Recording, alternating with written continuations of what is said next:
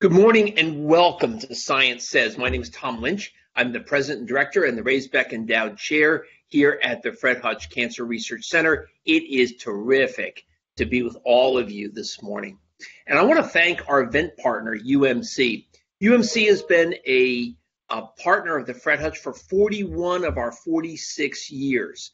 The company has built, serviced, supported many of the state-of-the-art facilities that you see here at the Fred Hutch, where our scientists make life-saving discoveries. And I want to just point out the most recent addition to what we have, which is the COVID-19 Clinical Research Center. As many of you know, when COVID hit, what we found was that there were great facilities for doing trials, clinical trials, and treatment options for patients in hospitals.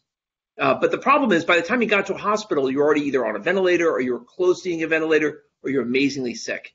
We knew that for antivirals to work best, they work best when they're given before someone gets that sick.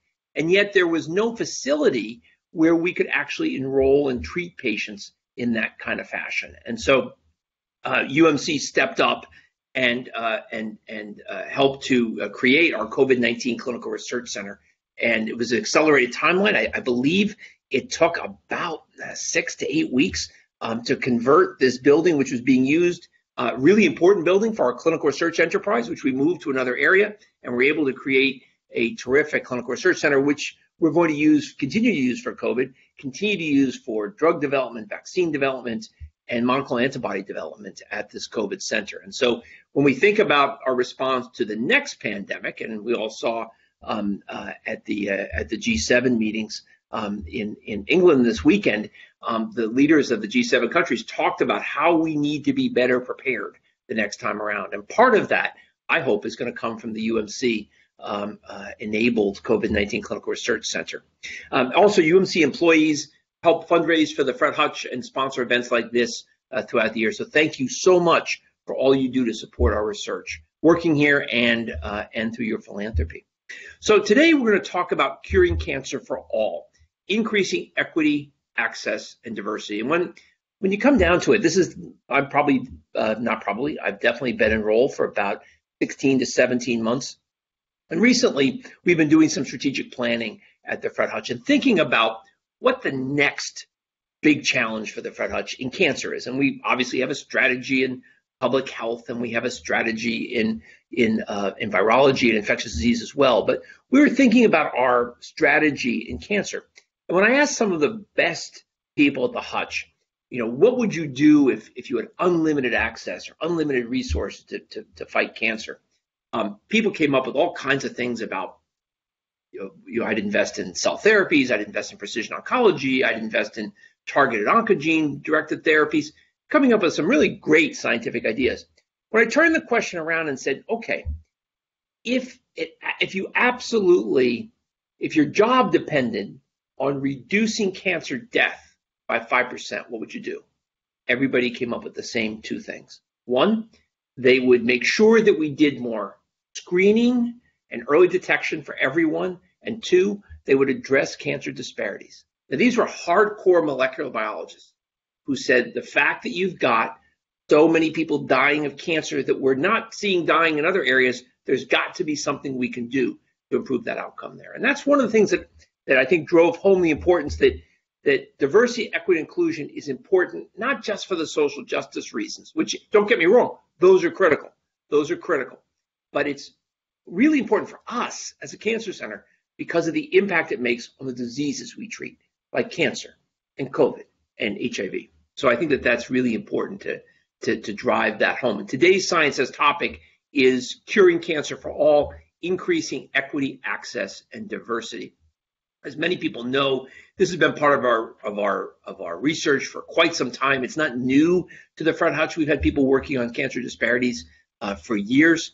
And when you think about it, there are real inequities both in the delivery of cancer care and in the understanding of cancer in different population groups. And we'll talk about that today with some researchers who are working on the front lines of understanding cancer in this setting. I want to bring your attention to two recent reports from the Fred Hutch, which underscore how true this is in our backyard.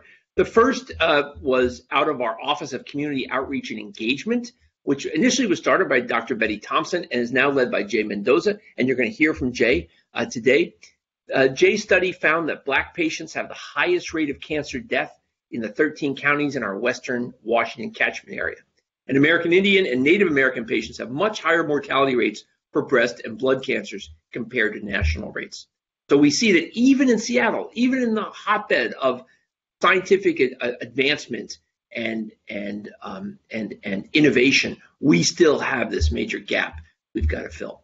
The second study looked at the impact of COVID-19 on underserved cancer patients, was led by Scott Ramsey, who runs our high core unit here at the Fred Hutch. Scott is a fantastic cancer outcomes researcher, and Scott's study showed that the number of Medicaid patients with cancer who died at home without hospice care increased by 11% during COVID. Now, Medicaid patients is a surrogate marker of socioeconomic status, and what it means is that patients who are insured by Medicaid are not getting access to hospice. And we know with cancer that hospice death and using hospice at end of life is associated with better outcomes, better care, more humane care, and it's important to do that. So we know that we need to work to improve this in Washington as well as in the rest of the country. So today you're going to hear from 4 Fred Hutch researchers. We're going to talk about the different ways that they've tried to approach the problem of equity and diversity in cancer care. Looking forward to a great discussion. Please use the Q&A feature. We have a dedicated Q&A section at the end of this. I also have a brief interview that I did with Dr. Paul Buckley that we're going to share as well. So first, I'd like to bring Jay Mendoza, who's our first speaker. Jay is the director of the Office for Community Outreach and Engagement, or the OCOE, which focuses on ending health disparities and reducing the risk of cancer in underserved communities in Western Washington and in the Yakima Valley. He's the associate program head of our cancer prevention program. I also want to say that from my perspective, many of you may or may not know, but we also have a large NIH grant which supports cancer research here at the Hutch. And it's kind of the way that the National Cancer Institute evaluates the Hutch and follows the Hutch. And they have a whole series of criteria by which they review us. And one of the most important criteria is how do we serve our community? And Jay leads that effort for the Hutch through the Office of Community Outreach and Engagement. So his work is really, really important, and it's getting attention from the government and from review committees who come in and look at the Hutch, and they can say, you've got a spectacular cell therapies program, you've got a fantastic bone marrow transplant program, but are you meeting the individual need of the patients in your catchment area? And Jay, coming back to your article, and your article specifically looked at our catchment area, and you found this increased risk. How do you think, just thinking about our grant submission and as we get ready to report to the National Cancer Institute, how are we going to explain the fact that this is happening in the backyard of one of the nation's best cancer centers? It's a great question, Tom, and I appreciate your attention to this important matter. Well, just like, many other places in the country, there are great discoveries being made here, but those discoveries are not reaching all populations, especially those that are underserved by our healthcare system and our research, our great research system. As well as there's just not enough representation within our biomedical and health workforce, which helps to bring people into those systems, make them feel comfortable in engaging with our health system and engaging with research studies. So those are 2 kind of very big structural issues that we are working on to make the very exciting discoveries at the Fred Hutch available to everyone. And so, Jay, so what are some of the reasons for the difference that we see in outcomes across different racial and ethnic groups in the U.S.? Sure. So there's many reasons. I can't get into all of them, but here are just some highlights. So there are disparities in risk factors and behaviors that underlie risk of cancer, such as rates of smoking, which in our catchment area are many, many times higher among indigenous populations. There are also higher rates of obesity among Hispanics, African American, and indigenous populations as well. And then we also see disparities in cancer screenings. If you're not able to, come in early for cancer screenings, then you may present at a later stage and have more a difficult course of treatment. And finally, there are, of course, socioeconomic inequities that impact how people are able to come in and access care and research, including disparities in income, education, health insurance, and then more downstream disparities in food security, housing, and just basic dignity. So those are kind of the basics, right? Food, shelter, and what I would argue dignity, or being, free of discrimination and bias. And so, and more recently, what we've seen especially with COVID-19, is just the large issues of structural racism being, impacting the COVID-19 pandemic and disproportionately impacting underrepresented populations.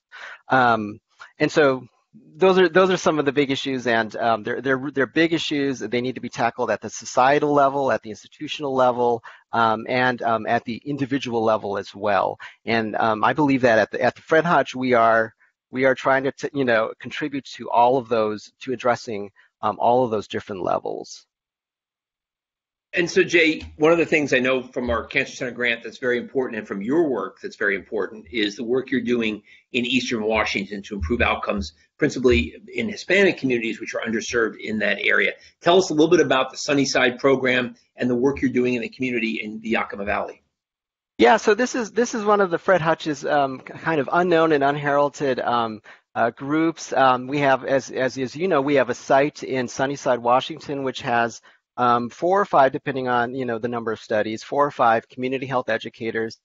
They're all bilingual, bicultural, Hispanic, and they've been working in that community for decades. They have built trust. They are well known, well regarded, and they not only do community outreach on cancer prevention, cancer screening, especially to underserved populations in the lower Yakima Valley, which, as you know, is majority Hispanic.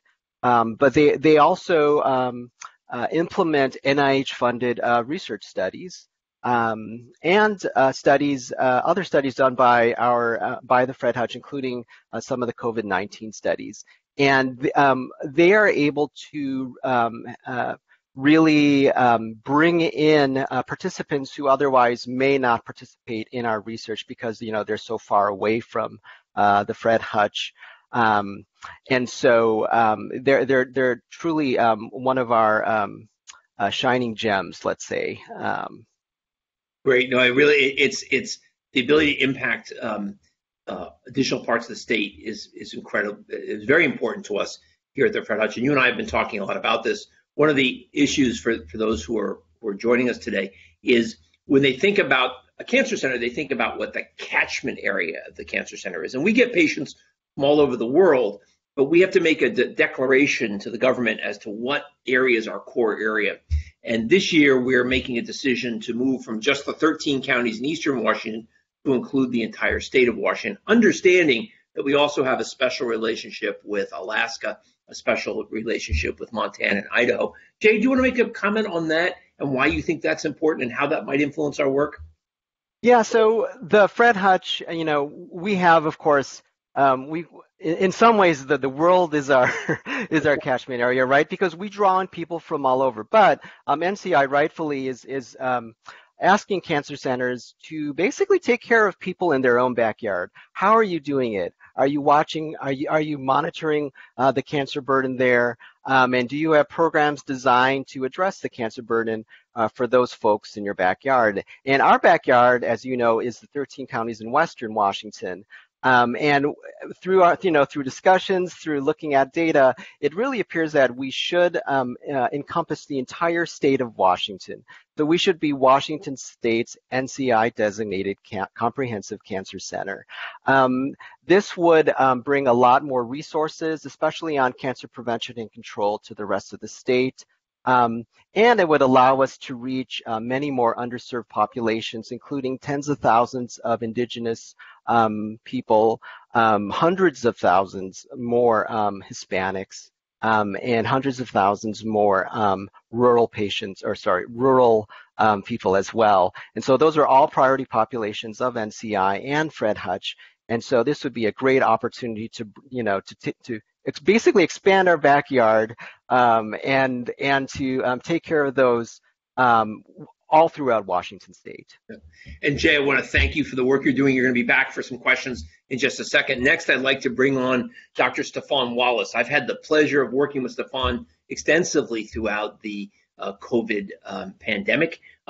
Stefan is the Director of External Relations for the COVID-19 Prevention Network and the HIV Vaccine Clinical Trials Network. His work is at the intersection of public health and social justice, with a focus on ensuring key stakeholders and communities that bear the greatest burden from disease can participate in solutions to try to cure that disease. And for those of you who are, just to highlight one of the great accomplishments that Stefan and the CoVPN accomplished earlier this year, you may have noticed that there were 6, and they used to be called Operation Warp Speed.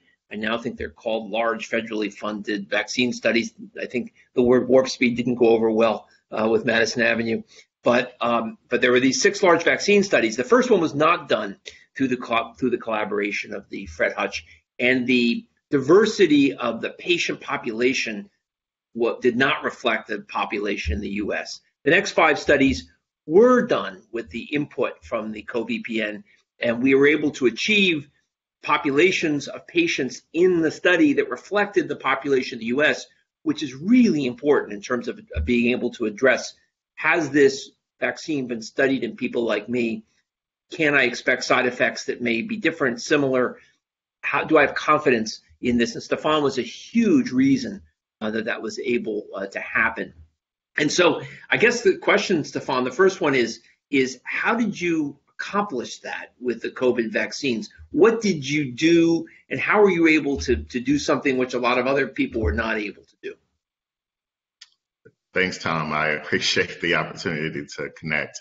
I think my colleagues and I were really successful in starting with just meeting people where they are and listening to the concerns of communities, listening to the concerns that people have about the healthcare infrastructure, about research, about past research abuses in specific communities, as well as current and contemporary experiences that communities often have when they engage medical systems.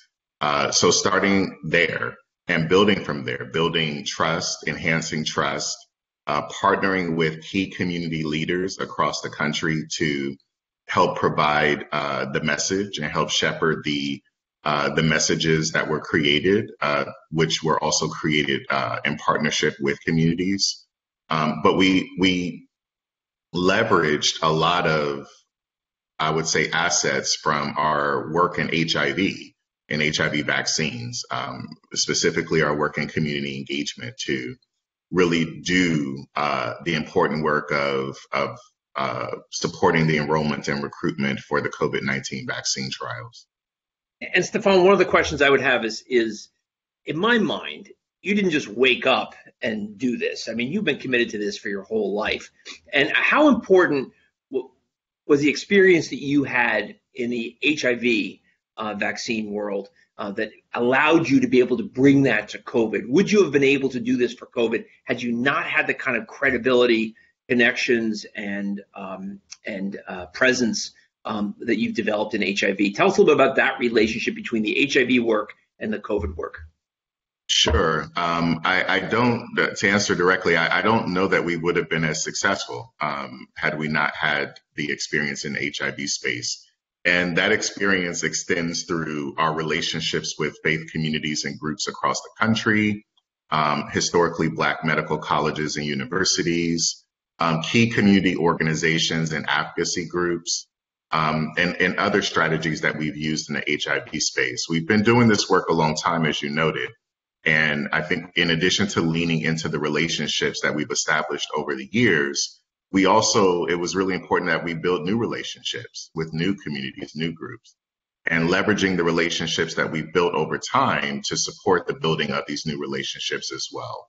And this has been really helpful to help spread the message, to get the word out, and to also ensure that we're not just communicating the message, because oftentimes people may see us as the scientists and researchers that they may have some concerns about, but also ensuring that community leaders and members that people can identify, we call those people trusted voices, to ensure that those persons are also communicating the messages and sharing this information.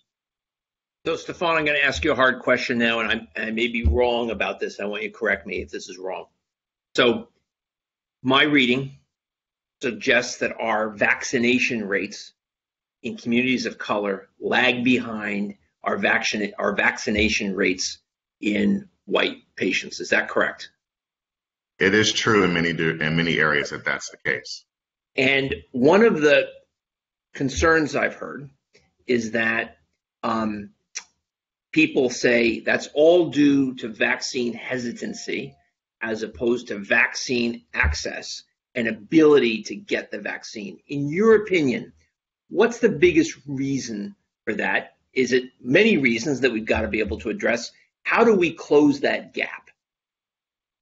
Thank you for that. I think that the question or the answer rather, is multifaceted. I also want to just offer really quick, for those who are listening, oftentimes when I hear the term vaccine hesitancy, it denotes that there's a problem or a misbehavior on the part of the community or the people that we're seeking to get vaccinated. And really, the problem isn't with these individuals. The issue is with the systems and the structures that they're engaging that have not been kind to them, that have not established and built the trust required to facilitate these relationships and facilitate the comfort level of people being able to go in to be vaccinated. So I think we need to look at this from different angles, for sure. And as you mentioned, I think we definitely need to attack it and to address it from different angles. And I hesitated to use the word hesitancy because there's almost an implication of blame. Yeah, for sure. And it's almost something like lets us off the hook. Oh, people are hesitant. They've chosen not to take it, as opposed to examining the why and the access part of that as well. So thank you for that. And last question for you, which is, we're a cancer center and a virus center and a public health center and a basic science center. You've done really well at increasing the participation of communities of color in our viral studies. The NCI looks carefully at this for our cancer studies. Stefan, what are some of the lessons learned that we can apply in cancer that could make a difference? I think normalizing cancer screenings would be a huge benefit to communities of color and other communities who are underrepresented in this way and who may also be overrepresented by cancer burden in their communities. And part of this could be the inclusion or integration of trusted voices as messengers in communities, and also building out infrastructure with support and resources to ensure that people in communities don't have to go very far for their cancer screenings. They don't have to travel great distances in order to learn more about cancer and to determine how it may impact their life. And finally, I'll close with saying that I think it's also really important that we think about people as whole beings and not just harbingers or carriers of disease. And part of the way in which I think that's really important to think about or to do is to sort of wrap around cancer and health screenings and other things with other things that people may be interested in socially. And communities are best positioned to help drive how that can look and how to structure that. Stefan, thank you. We'll be back in just a second. Next, I want to introduce Dr. Ricky Peters. Ricky's a molecular and genetic epidemiologist and a pioneer in using large data sets to improve and customize cancer screenings. Her research focuses on the interplay between genetic and environmental factors in colorectal cancer, as well as the impact that inadequate data from underserved racial and ethnic groups has on risk prediction. She also leads the Genetics and Epidemiology of Colorectal Cancer Consortium, or GECCO, the world's largest molecular and genetic consortium that focuses on identifying genetic risk factors for colorectal cancer to create personalized screening strategies and hopefully one day better drug treatments as well. Ricky, thank you so much for being with us today. So I guess the first question is, you're working on improving risk predictions in racially and ethnically diverse populations for colorectal cancer, and also, I understand, a little bit for cardiovascular disease. Tell us why this is important. Thank you, Tom, for this question. This work is really at the core of precision medicine, where we use genetic data to identify individuals who are at high risk to develop certain diseases like cancer. However, through our long-standing work in racial ethnic diverse populations, we were one of the first to demonstrate that we have a serious problems, as we are less able to predict the risk in some racial ethnic groups, like African American and Latinx people. So why is this, and how can we fix it? Let's take colorectal cancer. Over the last decade, our team has brought together the majority of genetic studies that have been done for colorectal cancer, and we now include over 100,000 colorectal cancer patients with very detailed genetic data. This allowed us to identify over 200 genetic variants. Each of these 200 genetic variants increase the risk of colorectal cancer a little. However, as these are very common in the population and there are so many, together they start to matter.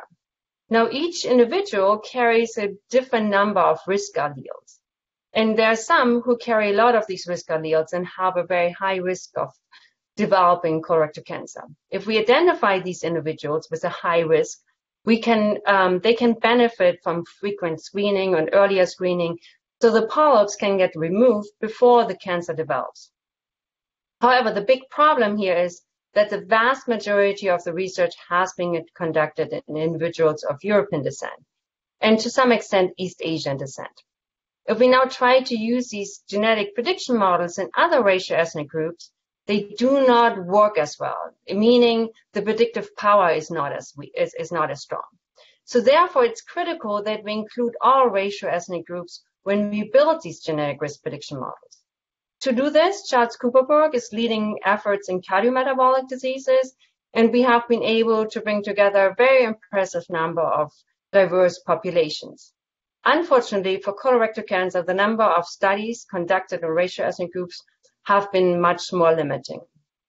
So just to summarize, building trans-ancestry risk prediction models is critical to ensure that we are not increasing health disparities, because it is important that we're not implementing precision medicine tools that work better in non-Hispanic white people. Okay. And Ricky, you and Chris Lee recently just got a very nice award from the NIH to start a translational research program in cancer disparities. Tell us a little bit about what the award is and what do you think, what resonated with the NIH and why do they want to fund this here at the Hutch? Thank you, Tom. I'm very excited to talk about this really new program. This all really started when I started to work with Panine Peterson on her dissertation. Panine, now Dr. Peterson, an Alaskan Native person herself, educated me about the very high rates of colorectal cancer in Alaskan Native people, which have among the highest, if not the highest rates of colorectal cancer in the world. This information is often hidden in cancer statistics because cancer rates in Alaska Native people are usually reported together with American Indian people who have lower rates of colorectal cancer. Then I was approached by researchers from Alaska if I would be interested in helping to better understand these high rates, as they keep hearing from the community that this was a particular concern to them. It was clear that these high rates could not be explained by access to screening, given that substantial efforts had already occurred to increase screening rates, and they were on par with the US average in terms of screening. I was fortunate to start working with investigators on the Alaskan Native Tribal Health Consortium, and together we were able to get financial support to generate some important pilot data. And that allowed us to be competitive for NCI funding. So with this newly funded NCI program, we are also now collaborating with investigators from Oxnard Health Systems in Louisiana and Cedars-Sinai from California to also include African American patients who also have higher rates of colorectal cancer, as well as Latinx patients. Our current research focuses on understanding if there are differences in the expressed genes and the gut microbiome across racial ethnic groups, and if these impact survival. This will allow us to identify novel targets to better treat colorectal cancer and discover predictors to identify patients who are at higher risk to die of colorectal cancer, so they could benefit from advanced monitoring and treatment. Of course, this is just the beginning, and we aim to address many more research questions. Ricky, thank you so much, and we'll be back in a second to when we have the panel discussion. Thank you so much. Next, I want to introduce Jean Chowning. Jean is a Senior Director of Science Education at the Fred Hutch. This is something that many people might not know about, but the Fred Hutch has a great program for educating basically everyone. We start with kids in middle school, and we go all the way up to postdoctoral fellows and faculty development. So our educational infrastructure is incredible. And Jean Chowning is responsible for so much of it. She oversees our undergraduate and high school students, and as well as is influencing teachers. I, for one, have a daughter who is a assistant principal for science and math at a middle school in Dallas. And the importance of innovative curriculum development, particularly in sciences, is something that my daughter has told me is needed, and I'm delighted to see, Jean, that we're doing so much in this area. And for over 25 years, she's focused her efforts on improving science education and promoting equity for underrepresented students. I should tell you that my daughter's school is a 95% Latinx school in inner city Dallas. So, Jean, I guess the first question for you is, our portfolio of science education and training really covers the whole gamut, but you focus on the younger end of the spectrum. Tell us why. Give us some examples of how that work is going and how meaningful it is. Yeah, good morning. We do have a lot of programs. Let me start with our program for teachers, which is called the Science Education Partnership. It connects middle and high school science teachers in Washington State with the research and resources at Fred Hutch. And this is a big year for us. It's our 30th year anniversary. So a lot of institutions have programs for students, but our longstanding commitment to teachers, I think, is something very special. So teachers participate in a 3-week summer workshop. They engage in our curriculum. They participate in a mentored lab research experience with scientists in Fred Hutch labs. And then afterwards, they have access to our KIT loan program, including biotech equipment and supplies for as long as they're teaching. So if you were to walk into our lab space, you'd see over 120 of these large crates with resources to conduct different types of biotech experiments, and each kit has up to 300 items, all the way from little tubes, chemicals, water baths, up to fancy high-tech equipment. So students are doing really exciting things in their classroom like that, analyzing DNA and manipulating it, working with bacteria in a safe way. But the resources we provide to schools are ones they could not ordinarily afford. So for example, our gel electrophoresis kit contains over $10,000 worth of equipment and supplies, and that's well outside the budget of many science departments.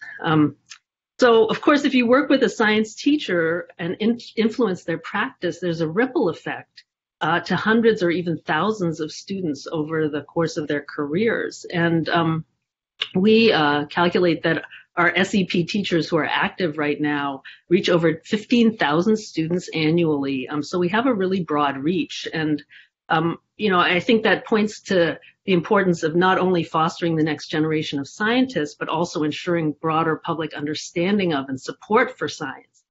One thing the pandemic has shown us is the critical importance of a public that values science and can use science for decision-making about health and other areas of their life. I think this program sounds incredible. I think what you need to do, it needs to be brought to scale and involve teachers from Texas. I think it should go national. Actually, it's great that you mentioned it, because the pandemic has pushed us to be creative in certain ways, and so we do have a virtual program this summer where we have invited teachers from across the country, and this is the first year that we have teachers participating from Hawaii, from Michigan, and that's opened up new possibilities for us. In addition, we have a lot of curriculum work that's going on, and several of our curriculum units have an equity and justice centered focus, including work related to health inequities and cancer and COVID. And those curricular materials are freely available to teachers across the country as well. And so our reach has really been expanding beyond Washington State. So Gene, one of the things that people always ask about programs, and particularly in education, is this issue of how do you measure impact? How do you tell, Gene, that what you're doing and what we're doing at the Fred Hutch is making a difference? Yes, so we do a lot of data analysis and gathering outcomes data. We have a lot of federal grants that we're collecting information from, but a lot of it too is the stories that people tell. And so I'm also very proud of our internship programs. They explicitly focus on students who've often been underestimated or systematically excluded from science. And we recognize the incredible energy and talent and insight that these students bring that we need in the next generation of scientists. So we very intentionally try to develop programming from early high school all the way through college graduation and provide opportunities for long-term engagement and relationship building. Colleagues leading this work include Dr. Beverly Tork-Storb, Dave Vanier, Julian Simon. And so we see our students staying connected to Fred Hutch and to science. So for example, all the high school science interns have gone on to college, and about 20% of them have come to be employed at Fred Hutch afterwards. Our summer undergraduate research program found that nearly 80% of their alums were working in science or were in graduate or medical school. And internships turn out to be life-changing for many students. For example, a high school student from Quincy, Washington, which is a rural area, Roberto, he went through a high school program, 2 summers of undergraduate internships, and is now working as a lab tech and wants to work in public health. And there are many more stories like that we don't have time for. But I want to highlight that we had a wonderful recent finding from our alumni focus groups. Not only do students report a strong sense of belonging at Fred Hutch, but they also have become advocates for health and medicine in their communities. So their families and friends look to them to translate the science and serve as credible resources for information about the pandemic and vaccines and cancer and so forth. So, Jeannie, thank you so much for the work you're doing, and please stay because we're going to be having our panel discussion in just a second. Very, very much appreciated. So I want to next share with you a quick video that I did with Dr. Paul Buckley. Paul is the Fred Hutch's Vice President and Chief Diversity and Inclusion Officer. He leads our Office of Diversity, Equity, and Inclusion. He's doing a remarkable job here at the Fred Hutch and spearheading our efforts to make the Hutch's science and culture more diverse and inclusive. Paul is on the leave right now, on leave for waiting for hopefully a new addition soon to the Buckley family. And he would have been with us if there wasn't a pretty darn compelling reason to not be here today. But I was able to talk to Paul before he left for parental leave. So if we can play that video, we'll come back and then have the panel discussion. Thank you, Paul, for joining us to discuss the efforts you're leading. Wow, this has been quite a year. It's been quite a year for you. It's been quite a year for the Hutch. Tell us, what is the Office of Diversity, Equity, and Inclusion doing now, and where are you, and where's it gone from when you came 18 months ago? You and I started within about 10 days of each other in February of 2020, and who could have imagined what happened to our society between then and now? Right. So much has happened, Tom. And in terms of this work at the Hutch, so much has happened for the good. It's been really an incredibly positive year in centering diversity, equity, and inclusion in our work as core values, core principles, and we are building on and building out the practices of DEI. So I'm really excited. As you know, we delivered our annual report last week, and that reflected a lot of the work that we have done in our 4 core areas of our DEI framework. They involve research, bringing disparities research to the center of our discussion, and also lifting up the research that is done by underrepresented minority scientists. Workplace development, and that is focused on our recruitment, our retention efforts, success efforts with our workforce, our workplace climate and education. We've done quite a bit of work there, and our community outreach and strengthening our partnerships in the consortium and beyond. So we are at this point in June. We are looking forward to some downtime from all the work that we've done over the last year and a half, which has done a lot to, I think, push the culture of inclusion at the Hutch, to really engage folks in developing a critical awareness of DEI principles, thinking about the variety of topics that relate to that, thinking about how the world around us and all the issues that have really come to the fore, how that impacts the climate of the workplace, how that impacts our science. This work must be collaborative. The only way we can be successful in delivering and engaging in co-building an anti-racist DEI framework and initiative and program at the Hutch is if everybody is involved. Right? That's how it works.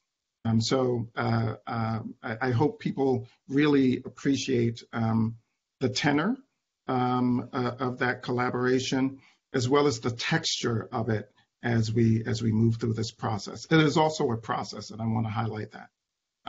We are moving step by step. And I think, Paul, that's such an important thing that I've learned through this process this year is how deep our commitment needs to be on an ongoing process. This isn't something that's going to happen in a 12-month period or a 10-month period, but it's going to be something that's going to be necessary to be part of the culture and fabric of the Hutch as we move forward. And I want to thank you for everything you've done to help enrich the Hutch and bring us to a place where we're just beginning. We're not there yet, but just beginning to have the kind of discussions, conversations, and engagement that we need to have to make ourselves a better place. So thank you so much for your work. Thank you, Tom. And thank you, Paul. Very much appreciated. So I'd like to bring Stefan Wallace back for our COVID Corner segment. And this will be a chance for us to ask some pointed, important questions on COVID to Stefan. So Stefan, tell us a little bit about vaccination efforts and how well the vaccination effort is going in Seattle and in the U.S. And where do we stand now? And are we close to President Biden's goal of July 4th, 70%? Is that going to happen or not? Those are really good questions. As of June 10th, which are the numbers that I can see in King County, we are about 2.7 million doses administered. About 76% of residents ages 12 and up have completed one dose, and about 66% have completed the full series. In the U.S., the numbers look very different as a whole. Based on CDC numbers, we're at about 52% of the U.S. population with one dose and about 43% fully vaccinated, and that's as of yesterday. So, yeah, we still have a ways to go. And Stefan, with the rise of variants that we've seen with the Delta variant and other variants of interest that appear to be more infectious, whether they're necessarily more pathogenic is probably varies from variant to variant. But that's the bad news. They're appearing. The good news is vaccines appear to work against them, and we seem to have pretty good protection, particularly for the Moderna and Pfizer vaccine. So if we don't get to 70%, is there a worry that the new variants could emerge and we could see infections begin to rebound once we're through the summer. Because if you remember last summer, infection rates in the U.S. were pretty low last summer overall, and then when the fall happened, boom, it took off again when the weather got cooler. So tell us a little bit about what some of the concerns may be if we don't get to that critical vaccination rate. You touched on them, and I think the biggest one is about variants and what we may see, as you described, when viruses mutate, they may take on other characteristics, right, that may make them more complicated to fight. So thankfully, many of the variants that we're seeing, the vaccines have some degree of effectiveness against them, but that may not be the case if the virus continues to circulate in our communities. So that is certainly one concern. Another concern is that communities that are that have lower vaccination rates are also some of the same communities that have higher burden regarding cases, hospitalizations, and deaths that we've seen last year.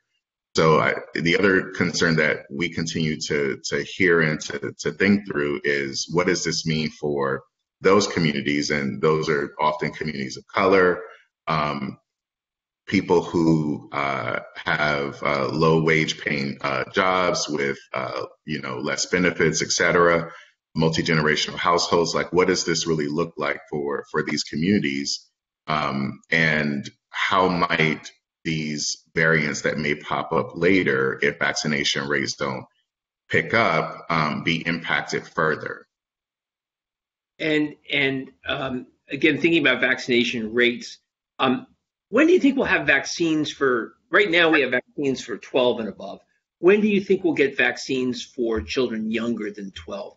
Has the CoVPN been working on trials in that patient population or that people population?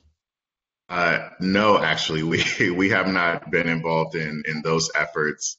What I do know is that there are 2 studies happening with the Pfizer and Moderna vaccines that are looking at children under 12. And we will learn more about how these vaccines work and specifically how they work with these young people after the studies have been completed. Okay. And then the last question is, when do you think we'll get the full FDA authorization as opposed to the emergency use authorization? Yeah, what I understand about the full FDA review is that there are a couple of companies that have started the application process. That's Moderna and Pfizer. So this is sort of yet to be determined. The companies need to submit full applications with a lot of data. Like I said, Moderna and Pfizer have already started to do this. They've already started submitting some pieces, but they need to complete their application. I understand that other companies are definitely considering a full submission after they also do the additional data analysis to complete their packet. So it's really hard to say at this point. I know that there's been a lot of messaging floating around potentially saying that it may happen toward the end of this year, but we'll just have to see. Stefan, thank you. If I can bring everyone back, we can do our Q&A for the time that we have remaining. I want to bring back Dr. Ricky Peters, Dr. Jeannie Chowning, and Dr. Jay Mendoza to join Dr. Wallace and I. Welcome back, everyone. Great to have everyone here, and please do not hesitate to use the Q&A function. So my first question is to Dr. Ricky Peters. So Ricky, what do we know? Colorectal cancer is something that you focus on and have done terrific work on in your career. What do we know about outcomes in colorectal cancer by race and socioeconomic status? Tell us a little bit about that, and tell us a little bit about how understanding the genetics of this disease can possibly help that. Thank you, Tom. Yeah, so we know that rates are higher in African American people and Alaska Native people compared to the average of the United States. They also have higher rates of dying of colorectal cancer, and that also includes Latinx people that have higher rates to die of colorectal cancer compared to the average in the United States. So there's a clear health disparity. And certainly access to screening is an important question. I have brought this up for the Alaska Native people. This is not the explanation for the high rates, because there has been tremendous effort to increase rates over more than a decade. But for other racial and groups, African Americans, it is possibly that, or it's likely that the screening is an important contributor. Because for colorectal cancer, we have a really good screening tool. We cannot just detect the cancer early. We can also kind of intervene before the cancer happens, because with a colonoscopy, we can identify the precursor lesions of colorectal cancer and take out these lesions out before they develop into colorectal cancer. This is, of course, a very important step for most cancers. We don't have this opportunity. So it's really critical to increase the screening rates for sure. But these ones don't explain everything. And, you're pointing out to genetics. One way to identify people at particular high risk. There's a big shift in earlier onset colorectal cancer, and that for that reason there has been discussions about lowering the screening age for everyone. But there's also the possibility that can increase health disparities, because there's then 22 million more people would be eligible for getting colonoscopy screening if we lower it from 50 to 45 years. And that can become an access problem, how many colonoscopies are available. And for that reason, we thinking, bringing in the genetic information when we have models that work for all can help identifying those at particular high risk and can be benefiting from earlier, more frequent screening. Thanks, Dr. Peters. So this one's for Jeannie Chowning. Jeannie, two questions for you, Jeannie. One's come in from the question line, and one I had. So first question is, what's the optimal age to engage young people in science? Is there a time when it's too late? If you had your druthers and were in charge of everything, what age would you start with science engagement? And the second is, one of our participants wants to know if you're partnering with local school districts. So those two questions for you. Yeah, so, I think young people are natural scientists. Anybody who's observed young children knows that they're questioning their world, and they have a lot of insights, and they're asking why. And so it's important to keep that alive in students. And so I think the younger, the better. There's a lot of studies that show that middle school is an age where students do make some decisions about how they imagine themselves for their futures.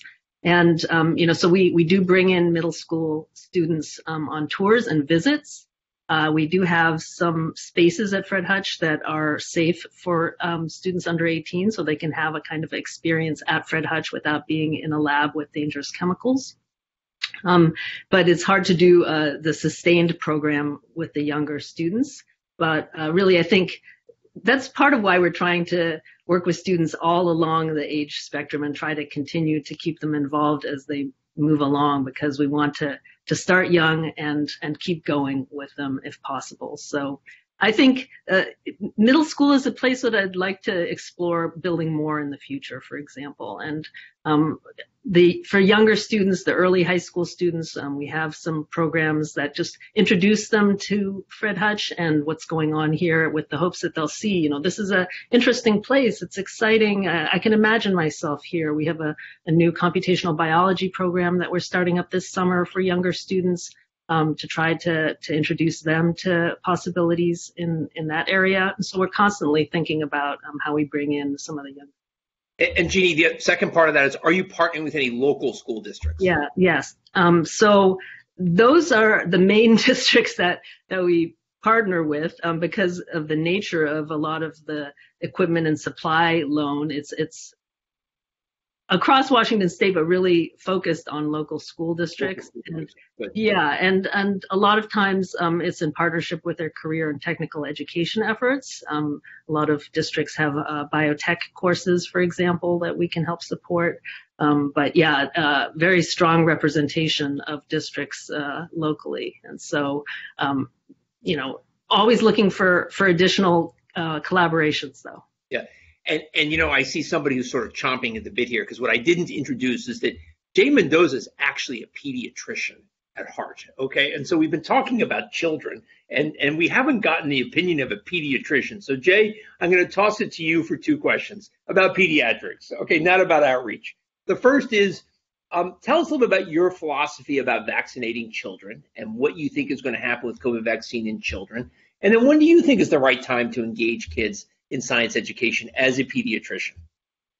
Wow. So as a pediatrician and parent, I can maybe speak on many of those things. So with regard to science education, I absolutely agree. Like, the younger the better, and kids are just naturally curious. They're natural scientists, let's say.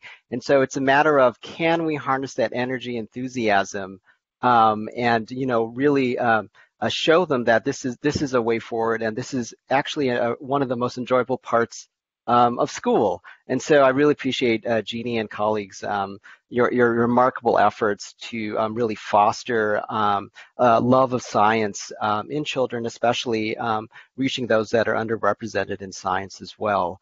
With regard to vaccines, I have the privilege of working at Harborview Medical Center, which, as you know, is the safety net public hospital for King County. I'm in the general pediatric clinic, so vaccines are one of our big things, and we have very competitive vaccination rates, even though our population comes from lower income families, and I think. We have a lot of immigrant and refugee families there too, and so I think why we are successful in part is, you know, the staff, the providers, the medical assistants, the nurses, they're all very dedicated. They all take vaccination education and outreach. They all take it as part of their mission. So it's not just any one particular person. And then the social norm of our clinic is kids get vaccinated. Right. And we also work with faith leaders to address any questions that may come up because of barriers or concerns related to specific faiths. So yeah, it's a remarkable program, and I'm very honored to be able to talk about it here. Jay, thank you so much, and thank you to all of our panel. A fantastic discussion. You know, it's a good discussion when we don't even get to half the things that we were supposed to talk about. So thank you very much. I want to thank everyone for participating. This is the 12th researcher roundtable we've done since the pandemic began. More than 5,000 people have attended these, which is absolutely terrific. And I'm excited to meet many of you in person, hopefully soon. I want to thank UMC, our sponsor of today's event, and everyone on this call who's helped make their work possible through their generous donations. I want to remind everyone, this is Obliteride season. There is lots of opportunities. There's no excuse for not participating. If you want to run, you want to ride, you can even read and get credit for Obliteride.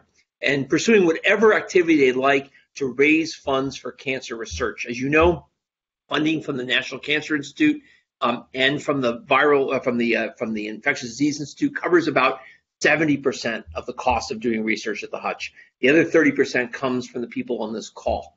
And you can sign up for Obliteride at www.obliteride.org and save August 10th and 11th. Save August 10th at 11 a.m. for our next Science Says. We'll bring back a panel of COVID experts for a conversation we're calling Back to the Future, Navigating Work, School, and Well-Being in a World Transformed by COVID. In the meantime, stay healthy and safe.